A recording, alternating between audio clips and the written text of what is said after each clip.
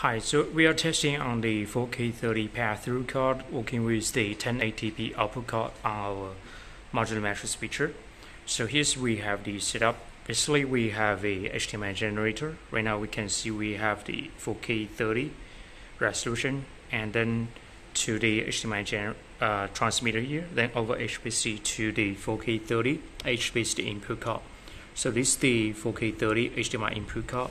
It's from this player. Then for the output, right now we have the HDBaseT 1080p HDBaseT output card. Then over the HDBaseT to the receiver, then the receiver to the monitor on the side, and another HDMI output card directly to the large TV here. So right now we can see the resolution is 4K 30, and input to the input A, then to the receiver to this TV here, so we can check out the resolution.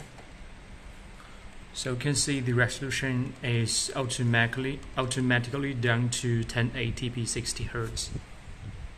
And also we can just have this HDMI connect to the HDMI generator.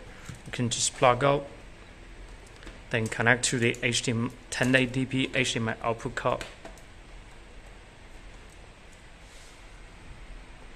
So we already have the HDMI cable from this monitor connect to the HDMI output card. So we can check out the resolution right now. So it's also the same, and with the 1080p HDBaseT output or the 1080p HDMI output, it will automatically downscaling the 4K to the 1080p. So this one is the HDMI directly to the transmitter, then to the HDBaseT, and here we have an HDMI. We also can just plug to this one.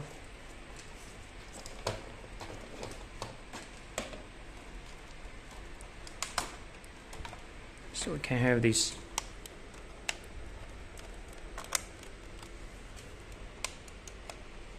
So right now we already have the HDMI cable connect to this HDMI generator directly to the input card 9.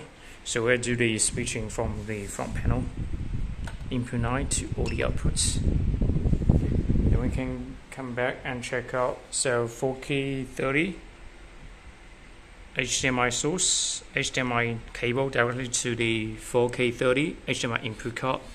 Then the output card is 1080p HDMI output. Then HDMI cable directly to this monitor here. So we can just press and check out the resolution. It's also 1080p. So for the 4K 30 pass-through input card to work with our 1080p HDMI or HDBaseT output card is no problem. Okay, thank you.